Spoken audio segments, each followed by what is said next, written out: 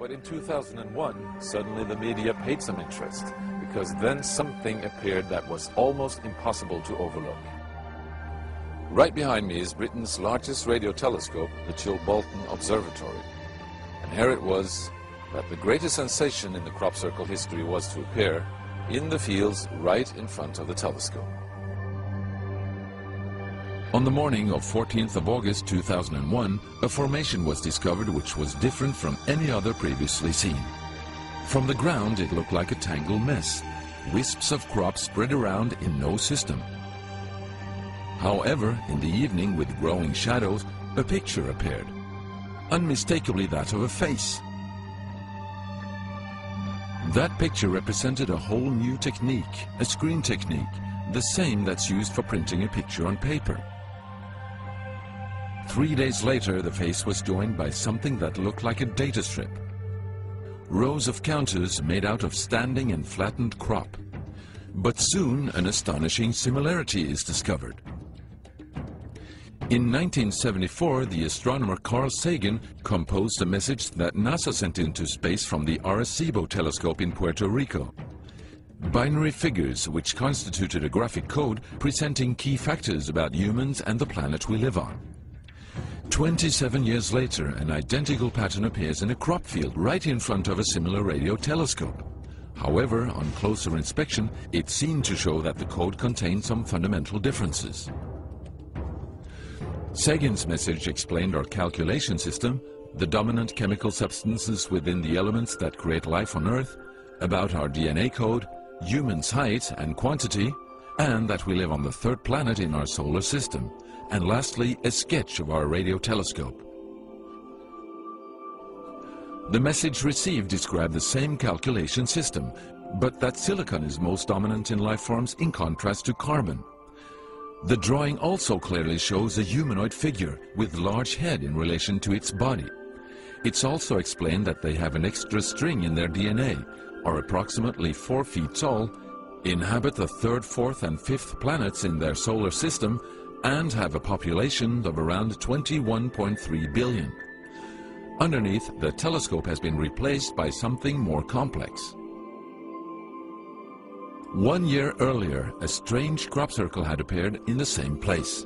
Is this the same illustration as in the sender's code?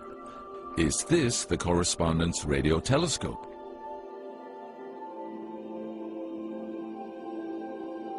If this is not an extremely clever and well-calculated joke conducted by humans, is it a serious response from an alien civilization?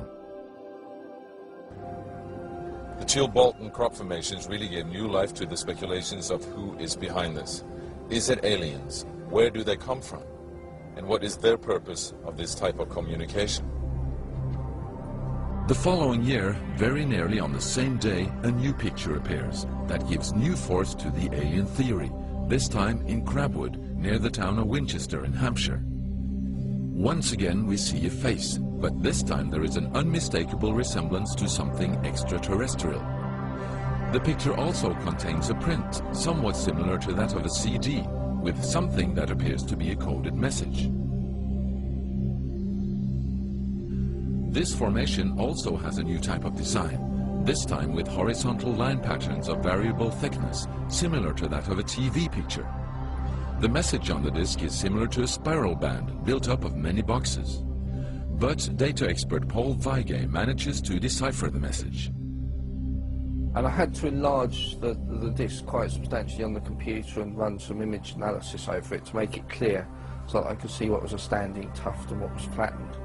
And while I was doing this, I noticed that every so often there was almost a mistake in the diagram. It was like there was a tuft, where the little square tuft, it had done sort of half size. I thought that's a bit odd, and it seemed fairly regular. I was going round, and I sort of counted up, and it was sort of literally every sort of 8 bytes or whatever. And I thought, oh, 8 bytes, and you know, from computer side, is obviously some sort of binary code. So then I, did the straightforward thing. I just converted it into ASCII, which is the standard sort of computer language that you encode the alphabet in. And of course I then started to get words forming out, and I thought, you know, getting somewhere here. So I then did the whole thing for the whole lot, and got this message. The message is in English and reads as follows. Beware the bearers of false gifts and their broken promises. Much pain, but still time. There is good out there. We oppose deception. Conduit closing. Many have been surprised by this message. Are there aliens with such faces that we should be aware of? Or is this a picture of the sender? Does this indicate the start of actual close contact with neighbors in the universe?